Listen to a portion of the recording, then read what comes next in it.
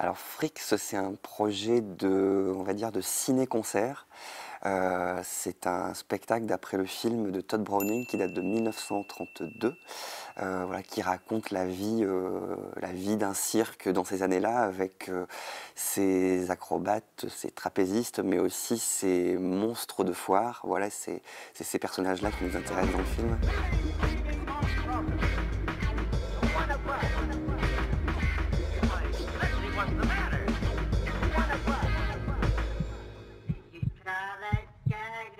Alors en fait, c'est un mélange effectivement entre le film, qu'on a bien entendu retravaillé pour l'occasion, la présence de deux comédiens qui sont aussi musiciens et chanteurs, Christophe Roche et Nadine Béchade.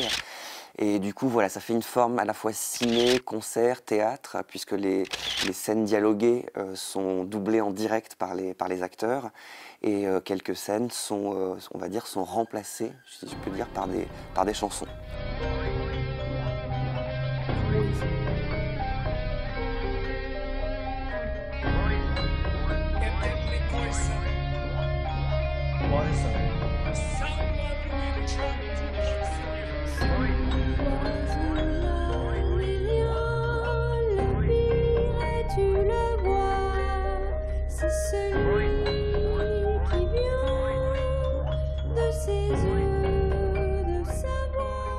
La suite, il y en a plusieurs. C'est d'abord le Festival d'Avignon cet été.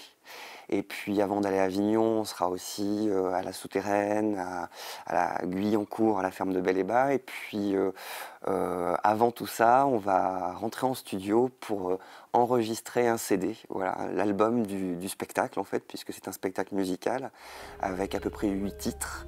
On est en train de faire la playlist là. Et pour ça, on passe par un financement participatif. De quelle manière? Comment ça fonctionne?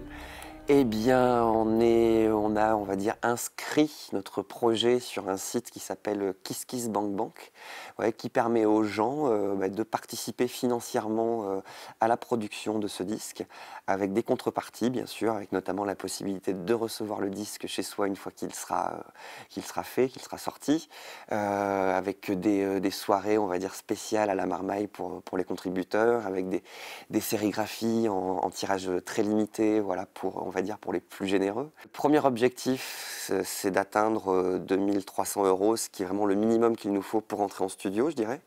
On les a atteints aujourd'hui, donc voilà, bonne nouvelle. L'objectif supplémentaire, ça serait d'aller au-delà de ces 2300 € pour tirer plus de disques et faire une captation du spectacle.